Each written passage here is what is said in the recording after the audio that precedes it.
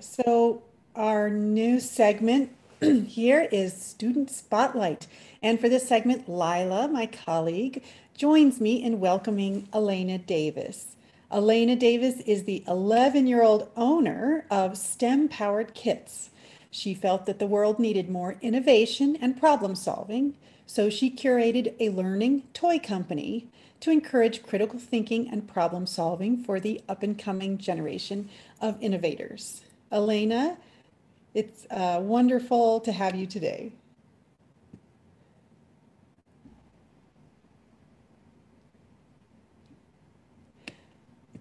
Have you, as Leo allowed you to unmute your, there you are. Hi, Elena. Hi, How are you? I'm fine. It's so exciting to have you here today. I'm really happy to be here. Good, good. You listened to the last few minutes of that prior talk, and it sounded like he had done some problem solving as a kid too, didn't it? It did. Yeah. Good. Well, do you want to get started with your presentation? Yes. All right.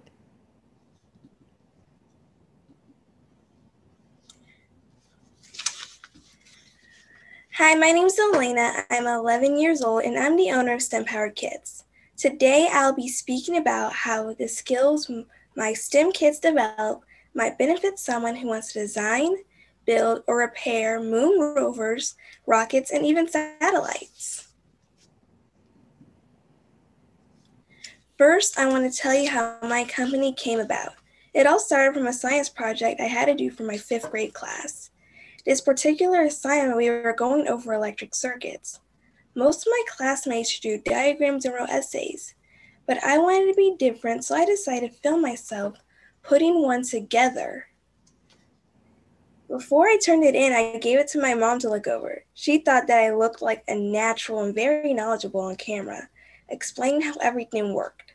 For years, I watched my mom build and grow businesses and wanted one of my own. She told me if I found something that I truly loved, then she would help me to start and grow my business. I brought the idea of STEM Kits to her. She loved it, and STEM Powered Kits was born.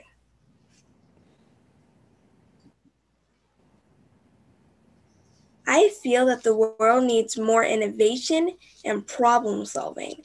Now more than ever, my personal mission is to continually grow and share my learning experiences with others while inspiring the future of innovators and making STEM fun. My STEM kits help to support and encourage critical thinking, problem solving, and so many other STEM concepts and life skills.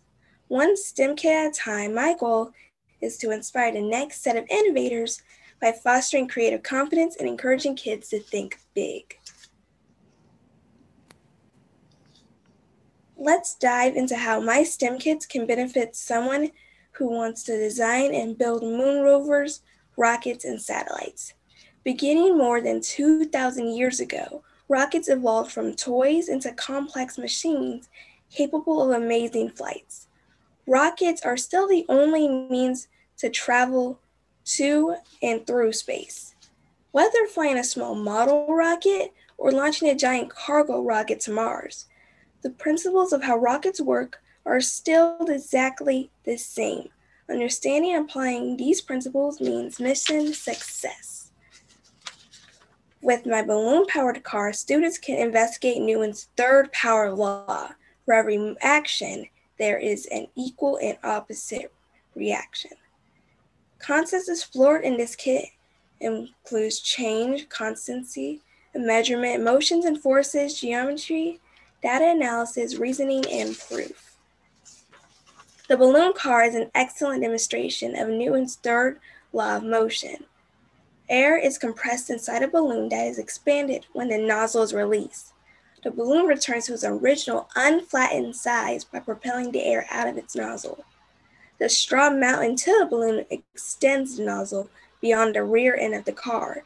The action force of the expelling air produces a reaction force that pushes the eraser in the opposite direction.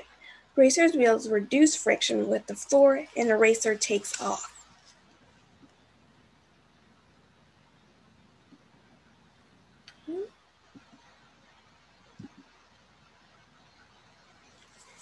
Now let's dive into solar power. Spacecrafts that orbit Earth, called satellites, are close enough to the sun that they can often use solar power.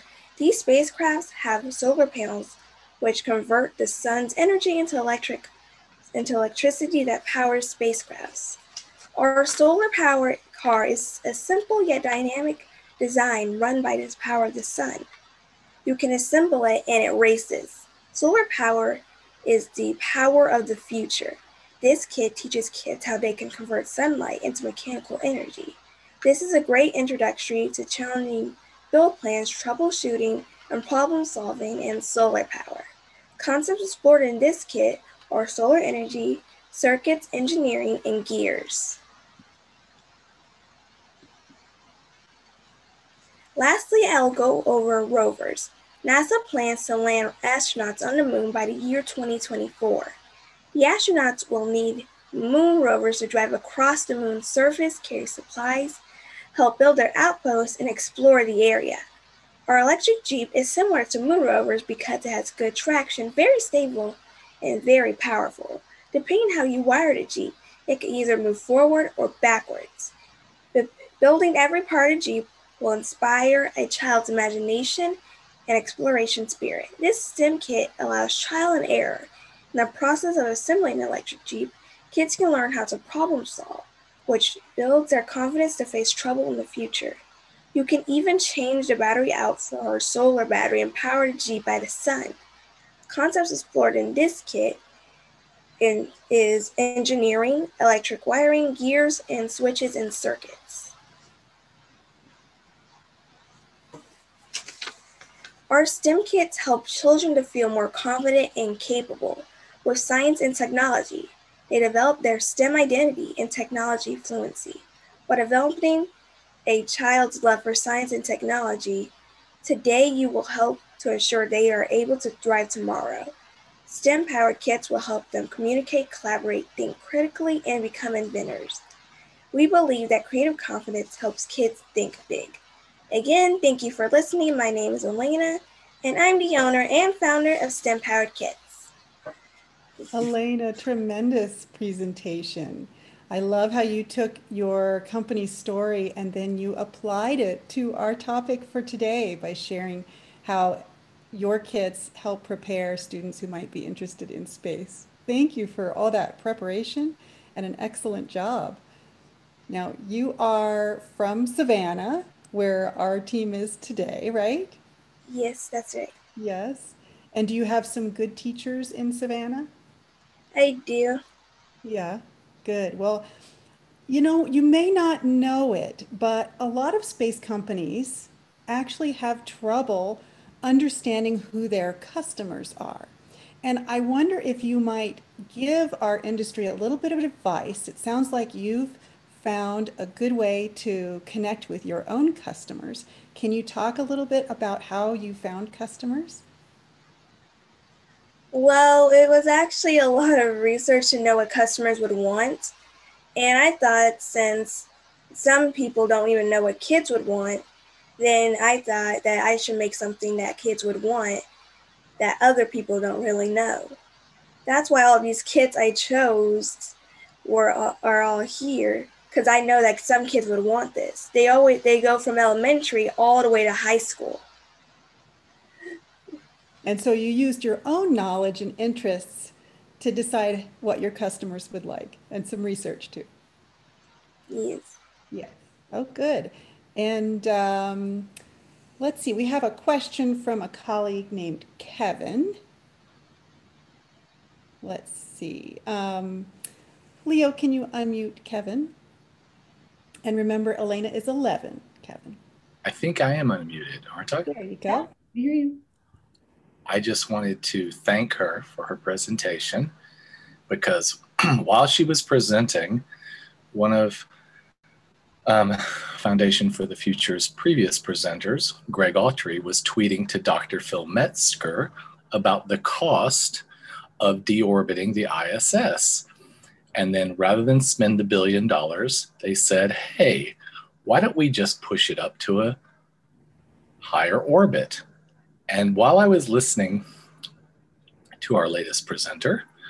And I used the words in my tweet back to them saying, what if NASA just used the money as an ion thruster industry impact investment, inspiring and supporting current and next generation ion thruster STEM innovations? So imagine they did that. So I just used her words because she inspired me to write. Inspiring and supporting current and future. Wow, thank you for bringing that up, Kevin. And Elena, just so you know, some of those names that Kevin just mentioned are people who really know a lot about this industry and people listen to them. And so the fact that your message has already, in a matter of 2 minutes, gotten to those two guys is really exciting. And you've already made an impact in the space industry. Lila, do you have any questions for Elena? I'm very impressed, Elena. Your presentation was so well thought out and so well put together, and I can tell you have an exceptional head on your shoulders, and it sounds like you've got a great support person in your mom. Can you tell me before you started your company, what were your interests in school? And that's the first question. I also wanted to know I also want to know what you want to be when you grow up. That's a second question. I think you're on your way, but I'm always curious. Well, while I was in school, I'd always really just look up to going to STEM class or going to computer classes because I always had fun building things and creating random things that I like using. And what I want to be is an engineer. There's many engineers. I'm still looking into one I want to be. I'm thinking a mechanical engineer would be good. It looks like you've already used a lot of those skills to build a lot of these different, I don't know if you want to call them toys, but the different, learning tools, I guess. Can you tell me a little bit more about that process and how you began to sort of play with these different things? Well, I started looking at these toys and I thought they were really cool and they had a lot to do with STEM. And I thought other kids would like this too. So I wanted to give these other kids and figure and see what they would think about it. We had like a lot of customer feedback. People really like these kids. That is wonderful. Elena, is there anything else you would like to share with our audience? There's nothing else. Well, it has just been such an